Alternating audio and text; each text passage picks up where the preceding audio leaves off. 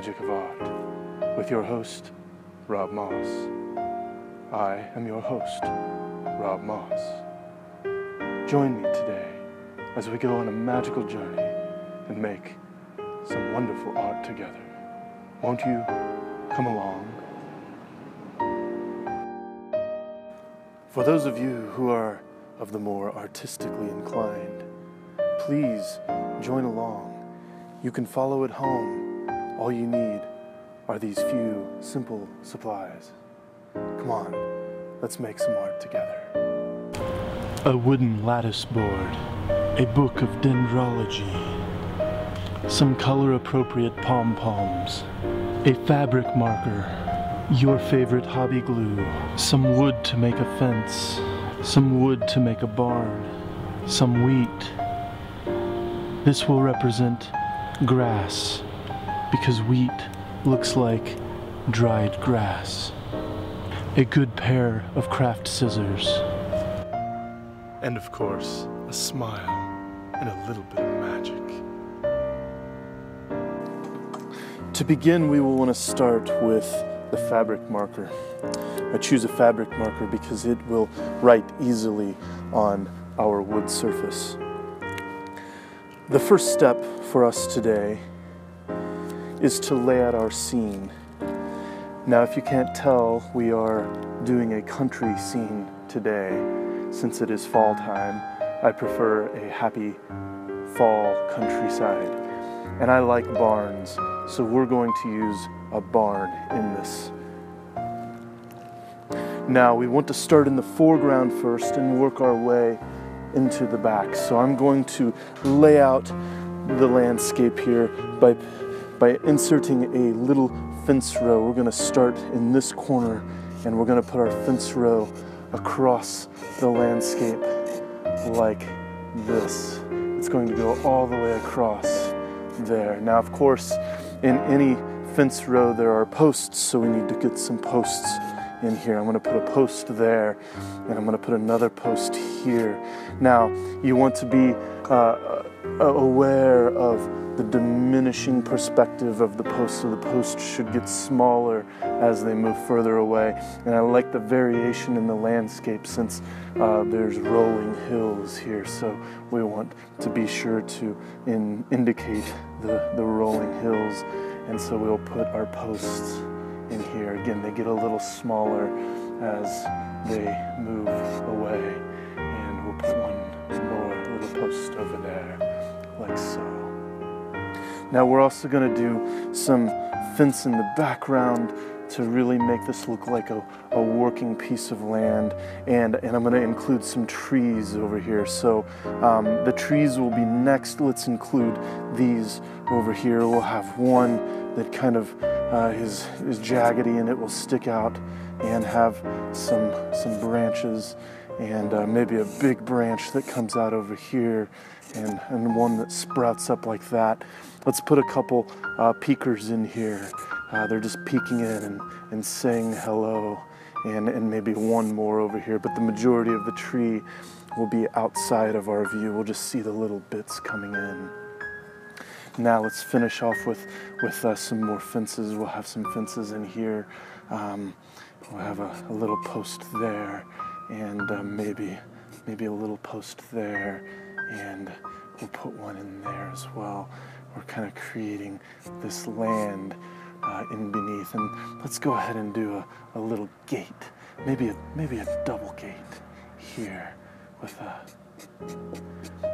some verticals and some horizontals like that, and here's the other half of that double gate. It's about the same dimensions all the way across, and like so. Yes, this is looking marvelous. Okay, now let's put the post on the end of that gate, and maybe it has a little support bar, and then another post in here. We'll make this a little bit larger for some scale, and this one as well. And then we'll finish up. It's going to meet up with this fence over here, so we'll have a post and a post. Those two are kind of close together. That's on purpose. And we'll do that one, and maybe another little hint of a gate over there. Yes, I'm liking that. Okay, and then in the background here, let's do some more fences, because again, this is going to have all of the signs of a working farm, and so we want to keep the landscape busy. Now we're going to have some grass growing in up here, and of course we'll dot it in all around the landscape, and we'll bring all of this together.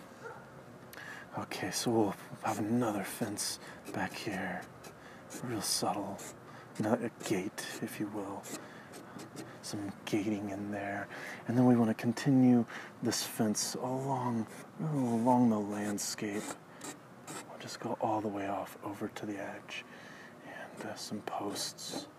And put some posts along the way. Yeah, some pretty little posts. Great. And over here, of course, these are just going to peek through behind the trees, so we'll just kind of make this disappear into the distance here. Very subtle. Okay, one last thing, and then I think we'll just jump into it. Next, I want to set our barn in place. The barn is the central focal point, and we're gonna set one right here, a nice big old barn. And I want to start again closer, so I'm going to start with the closest corner of the barn. This is going to be a perspective, it's not a flat-on barn, so we want to start with that closest corner, and that closest corner is going to land us right about, let's make it right here. That looks good, yeah, right there. Okay, and then we're going to draw this out to the edge, and there's a corner in the distance. Now this is going to be a flat surface, so we need to draw this flat surface along here. There's a rooftop, and let's bring that roof edge over to here, and like so, yeah. And let's add another little vertical space here, and then another roof line, and another vertical space. Yeah, I like that. That looks nice. Now let's come in here, let's put the peak on this barn, right about here. That looks good. And another one here, also good.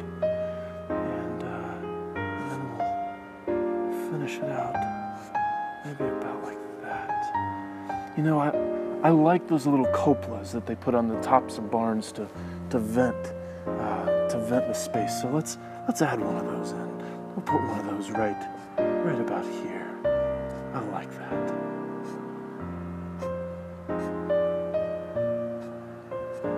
Yeah, that looks fantastic. And then we'll finish it off right there. That looks good, yeah.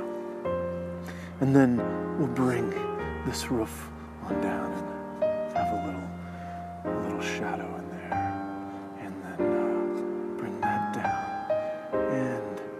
And perhaps the outside of the barn over here. And of course this is a perspective, so we're gonna finish off over here like that. What a pretty little barn we've just made.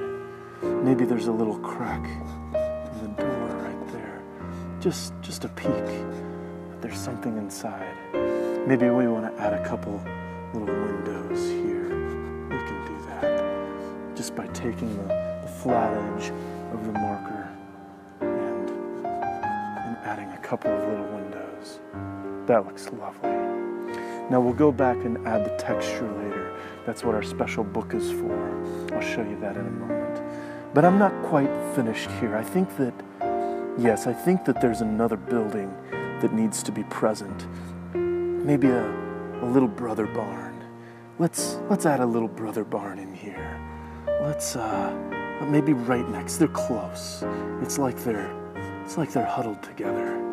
Maybe right over here. And this isn't as majestic of a barn, but it's a companion barn, a little brother barn that disappears into the back and has this kind of aged, sloping little roof, like so.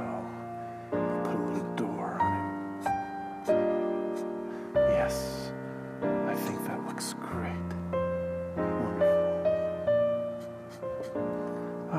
and there will be some textures and some metal in the roof. I think that is appropriate for the brother barn. And of course we'll have a fence that will continue on and disappear in behind the trees here, but it's important that we get it in first. All right, now we've got the foreground set. Perhaps we've got a couple of other little fence things going on back here.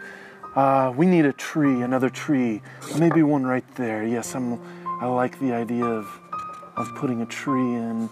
Maybe this is a more grand tree, and it will have a lot of ideas flowering and sprouting off of it.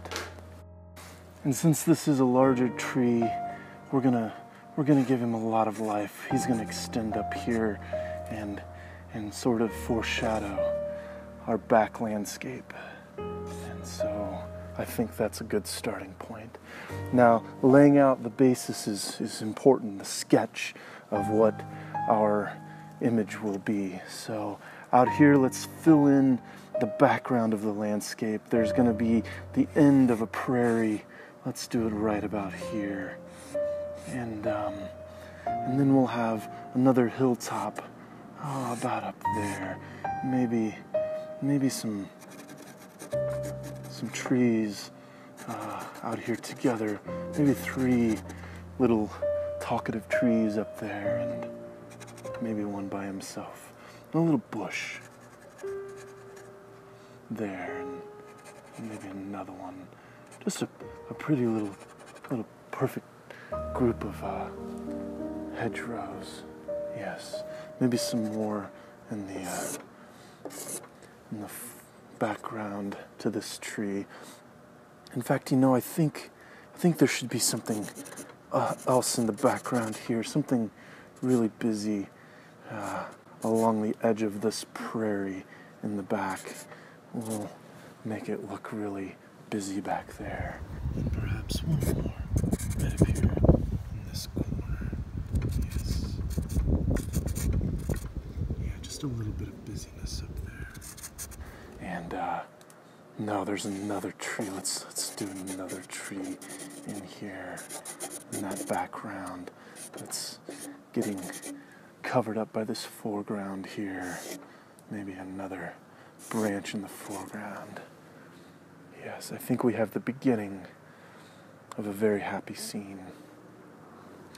Now, of course, once you have all of that set in place, you're ready to begin filling in some details and making magic happen.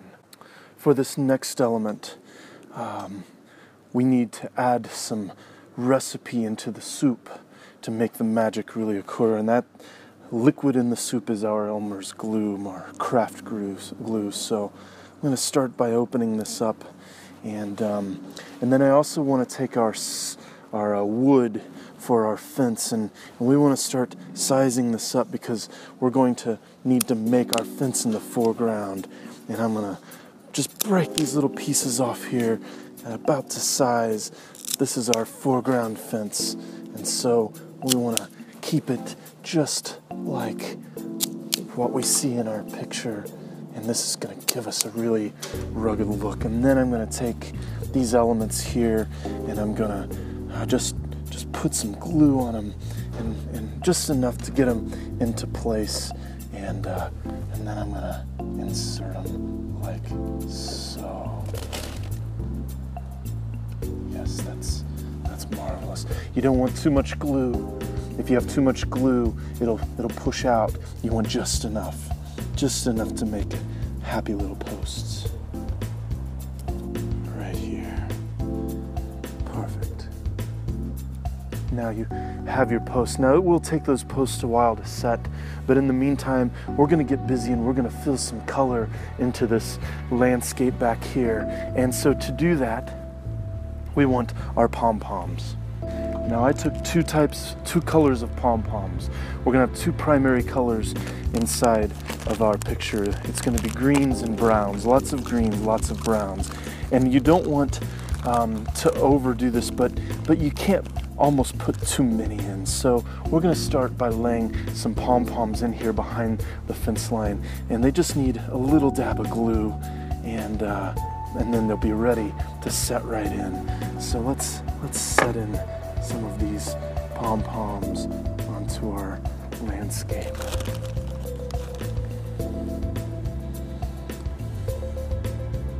Now we can scatter these pom-poms around, but I'm liking a little green patch over here, so we're gonna do a little bit with that.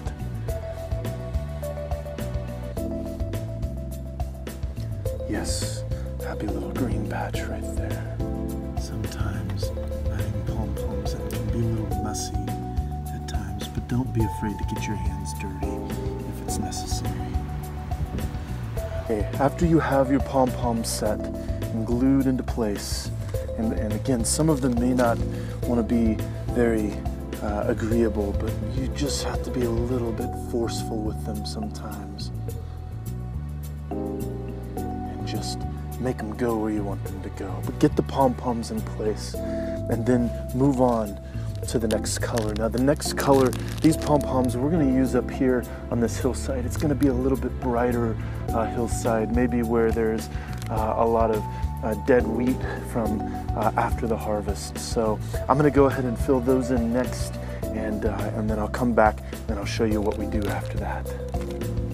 It's getting so dark. I think it's time for a little bit of light on the subject. Woo. Now that we have the pom-poms done, once they stop falling off, it's time to add a little bit of grass into the hillside here in front of the fence, and that is what the wheat is for. And I'm going to show you how we separate the wheat out and begin to glue it into our scene as well. So, okay, here we go. We have our wheat here, and you can see it's nice and fluffy. It's like grass, only it's finer than grass, and this is why it's good for our landscape here, because we'll be able to lay it in and it'll look proportionate, you know, the little blades of grass, and that's what we want to create. So I'm going to start by clipping little bits of this off, and then we'll create clumps and glue it in, and we'll get little bits. And again, you want to kind of be perspective about this, because the blades should be bigger the closer that you are, and smaller as you move away down the landscape. So that's next. So let's do that now. All right, so I'm going to start by taking some of these longer ones, and we're just going to snip them off in little groups here like that, and then I'm going to take my glue and I'm going to lay it in on the back side here really well, just gluing. I need to open the glue up. It's good to close your glue when you're not using it. That protects the glue and keeps it moist. Okay. Some people have an aversion to the word moist. Did you know that? I hope you aren't one, because I use the word moist. So I'm going to add our glue in, and I'm going to be a little bit liberal with the glue, because we're going to need to have plenty of stick, and we're going to make it begin by sticking right there. Oh, it's really a mess, but there's some little bit of grass right there. Now let's get some more grass, maybe not quite as long this time. We'll grab the next clump, and I've got some glue on my thumb already, and you can start by using that to get the grass strands to stick together. And we'll add some more in here like so. Yeah, that looks very pretty. Okay, we've got some pretty grass now. We want to keep adding more and more pretty grass, so I'm going to get some more. And you want to set it in low. We want to weave it up in. So let's add some, and don't be afraid if this separates out a little bit. We just want to kind of work this all in like that, and it'll want to stick to your fingers, but that's okay. Yeah, you're becoming a part of the art, and all good artists do that. They become a part of the art, And so don't be afraid if you find yourself becoming a part of the art. It'll make it mean that much more to you once it's all said and done. Part of any good magic is becoming, art magic is becoming a part of the art. Yes, very good. Look, I'm becoming a part of the art. Okay, let's add some more grass over here. And I'm just gonna speed things along a little bit by smothering in some glue here and some glue here. And we're just gonna press this in really good, kind of spread it out. And yes, this is wonderful. Yeah. Now sometimes our pom-poms, they might still be a little angry with us, but we have to keep them in check. Let's add some more in here. That's good. And don't be afraid if your grass gets a little unkept, because this is a working farm, or at least it was a long time ago. And now that it's fall, that's when the farmers stop keeping the land. They let it lie. And so we're okay if it had to let lie a little bit and get a little overgrown along the fence rows. Okay, just like that. That looks good. We'll get a little bit more grass over here. Oh, the pom-poms. Oh, those angry pom-poms. Okay, let's get some in here. And sometimes the grass, if you do it right, it'll help keep your pom-poms in check. So we'll put some more over here. And yes. Okay, this is starting to take shape. Can you see it? Are you starting to get the vision for it as we make this a happy landscape place? It's looking very lovely. It's already becoming a magical place I'd like to be whisked away to. And so I'm very, very pleased with the direction that our happy landscape is taking. Okay, now that we have our grass in place, we can set that over to the side. And now what we want to do is we want to create some texture on the barn. And so that's our next step, and that's what our book of dendrology is all about. So here we have our book of dendrology, and it has all of these wonderful photographs, textures of wood and wood surfaces, and we're going to use this and create some texture inside of our barn. I particularly like this right here. This will look wonderful for the roof, so we're going to use some of that for our roof. And I'm just going to cut out a section here. First of all, I'm going to open us up. Yeah, just open this book up, and this is a good page for us to use, so I'm going to take it out, and we'll use some of this for our roof right here. I think that's going to look great for this roof, for this barn. So I'm going to start by taking a little bit here, and we're just going to cut enough for what we need right about there, and we'll cut that out. Just a nice little square piece. And yeah, I can trim that down a little bit. I think that would be good to trim. Actually, I want the grain to go the other way. So we're gonna change this grain up to go in the other direction, and we want it to go about like that. Yeah, just a little bit there. You see that? Yeah. I trimmed it the wrong way, so we'll trim it. We'll trim it that way. That looks good. So we'll take a little bit of that, and we'll put that right in here. Yeah, just like that.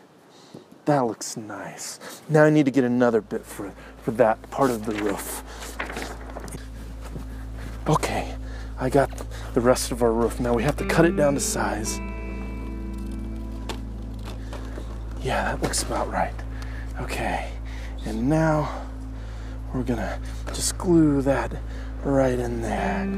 That's right, look at that. That's looking wonderful. That's looking just great. Now I'm gonna go ahead and finish out the rest of our wood surfaces, and I'll be right back so that you can take a look and see what the finished product looks like. Stay tight. Well, here you have it. Another fine masterpiece. Together, you and I have clearly made some beautiful art. There's only one thing left to do, and that's to put our name on this beautiful composition. I'm going to do that right here. Moss. Yes. Well, thank you for joining me once again for another fantastic adventure in the magic of art. Oh, I almost forgot. We almost forgot. How could I? I got so wrapped up, I forgot about the magic part of the magic of art. All right, here we go. Let's go into a wonderful world of magical art. Everybody, say it with me. Art, magic, art, magic, art, magic. Wow, look at this. It's so fantastic. The magic part always brings the whole thing together, doesn't it? Well, thank you again so much, and please join me the next time for the art, magic, the magic of art. I'm Bob Moss, your artistic host. Have a wonderful day.